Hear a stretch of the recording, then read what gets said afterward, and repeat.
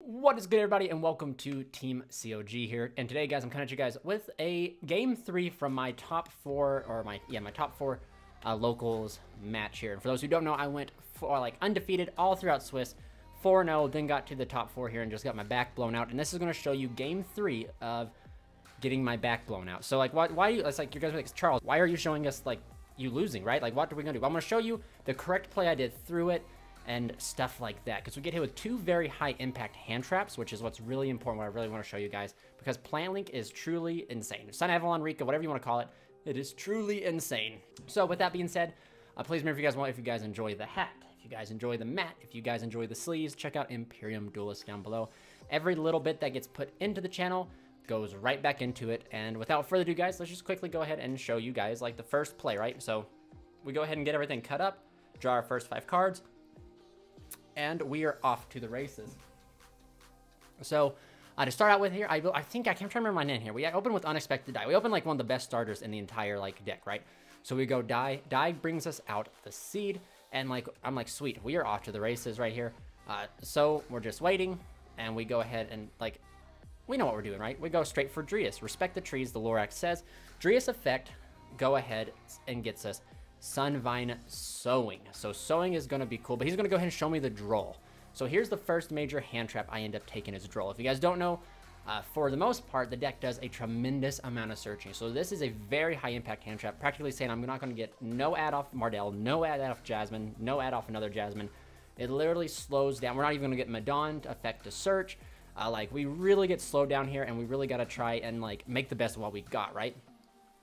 So Droll's pretty good, but my hand, I look at my hand, I'm like, sweet, my hand can beat Droll. My hand is good enough that I'll still be able to put up some disruptions regardless, because I think I opened Princess in there as well. And arguably, I need to get better with Princess, but I'm still learning the Rikka stuff. Princess is a very good extender that I can put in the graveyard. So I end up I believe it just fire off Sowing. If I remember correctly, it's Sowing. Yep, so Sowing gets fired off. I pay the 1,000, do the whole, the whole shebang there. And another thing I really don't like about this deck is that you don't get to draw. There's 0 draw power in the deck, and I don't like that. I want to draw. So we're gonna go ahead and summon Healer, bring back out here. So anyway, this right here is that, and he's gonna show me Nibiru. So again, we've gotten Drolled. We're getting Nibiru. What more can we do, right? This is the very high impact stuff that I'm kind of talking about. I didn't I think I opened Disc Coliseum as well, if I remember correctly, but I got Drolled, so there was no point in using it. And then, believe it or not, I'd have been in a worse scenario if I fired off Disc Coliseum to start out with, because then I wouldn't have been able to get to Sowing. But anyway, so he's going to show me Nib. Here, it just kind of blows my mind that somebody can see 2 side deck cards, and I haven't even been able to see 1 all game. And he does make a very interesting play here. And I do, after watching this and editing this, I can tell you a few things. He was going to put it in the center, and my hand just happened to be kind of right there in the way, so he just goes ahead and puts it here. Which is very good, but also it kind of irks me, because dang, if I would just had my hands out of the way, he probably would have put it right in the middle. And then if it's in the middle, it's Jasmine territory, which means Jasmine contribute the token to summon out a plant. But anyway, just one of those interesting things I end up catching. So we've been Drolled and Nib. I still have a normal summon, and see, this is also why I'm going to vouch for this card called Lonefire Blossom. It is one of the other good normal summons in the deck here.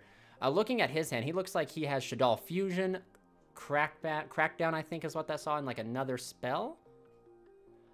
It's gonna really tilt me if he ends up drawing off the top here, what I think he's gonna draw. But anyway, so we're going to see pretty much. I'm Lonefire, and I'm kind of debating what I want to Lonefire for. There's no need for me to go back for the Loki, because I can't add, right? I can't use Loki to go grab Shrine, so instead I just go for Rikka Petal. Now, Rikka Petal does have a pretty interesting effect. I should have probably used it, but I don't think I saw any type to it. So no, there he goes. As you guys can see he's showing the camera the hand. But since a card was tributed, like Lonefire, I can tribute the Primula. Petal, I could have arguably sent, I guess, I could have sent the, oh goodness, I'm losing my train. I could have sent Rikka Princess from deck. I didn't have to add it. And then during the end phase, this comes back. But I'm going to go ahead and link here for, I don't think any reason, really. I think, right now, I'm just trying to play through my mind, what I can do.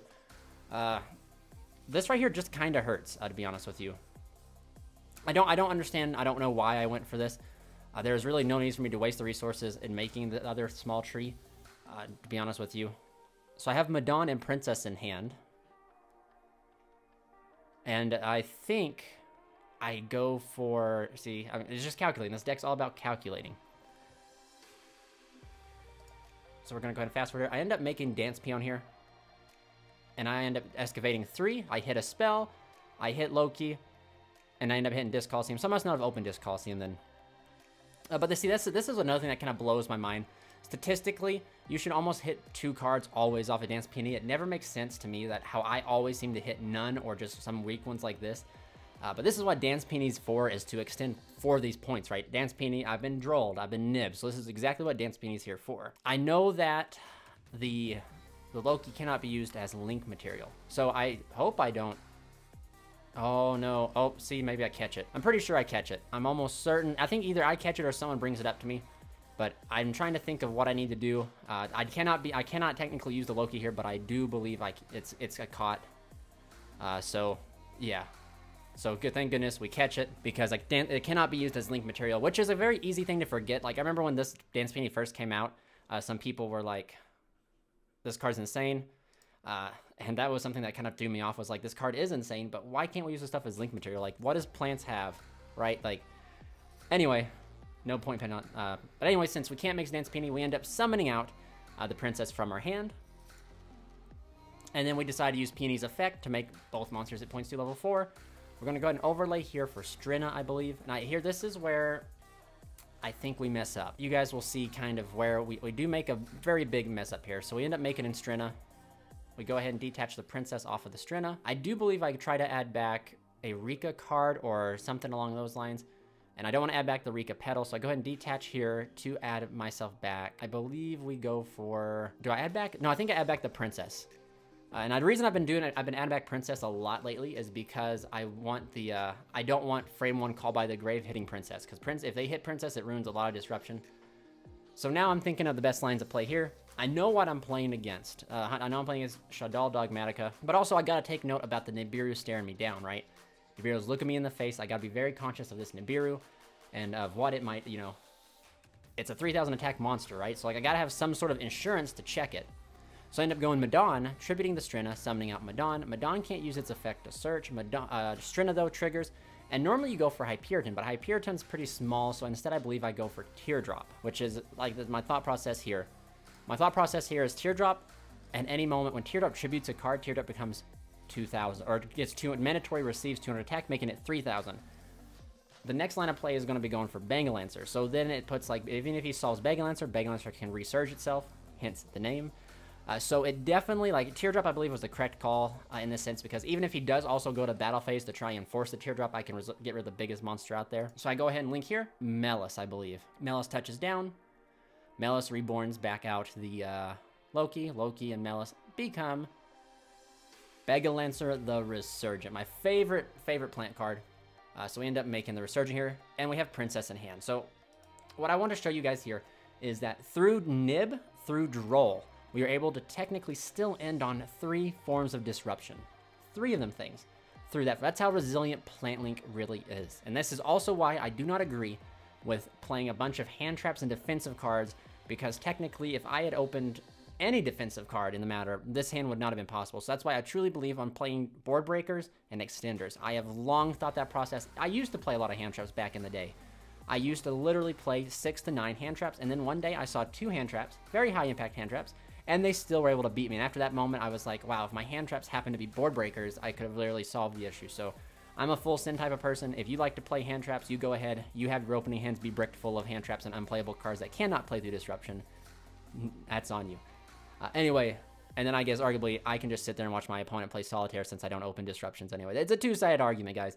But anyway, we end on Bangalancer, which is a bounce, Teardrop, and Princess in hand.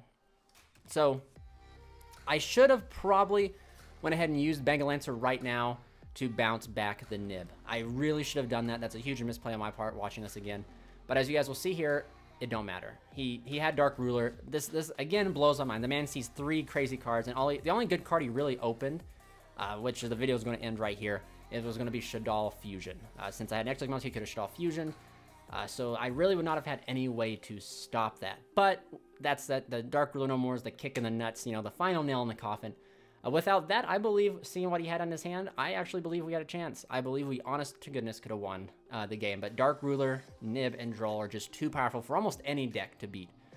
So the game actually drug out for a little bit further, and sadly, I ended up losing because my deck ran out of steam, whereas if you guys don't know, like the Dogmatica, the Invoked, and the Shaddoll package just all work so well together that he was just able to out-resource me. But anyway, guys, I thought this would be a good video to show you Plant Link and Sunavalon Rikka fans out there a little bit of like things you can do in certain situations when you get drolled, when you get nibbed, when you get both of those. We cannot do anything about Dark Ruler currently, but I mean, it is what it is. But anyway, guys, please remember for you guys out there to stay safe and stay healthy. This is Charles from Team COG signing out.